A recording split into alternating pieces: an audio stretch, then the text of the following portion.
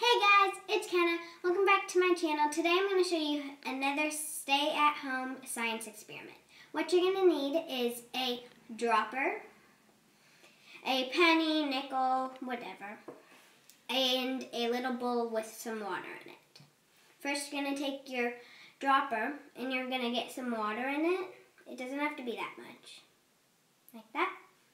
And you're going to put it on, and it's cool because it doesn't fall off the sides.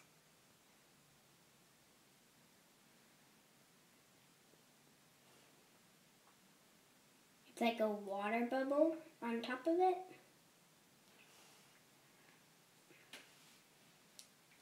And it's really cool. It doesn't come off. And it would be cool if you added food coloring to it. Oops.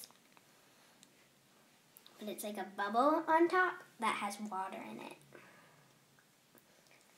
And it just stays there, it doesn't fall off. Unless you put like a bunch of water, like that, it will fall off.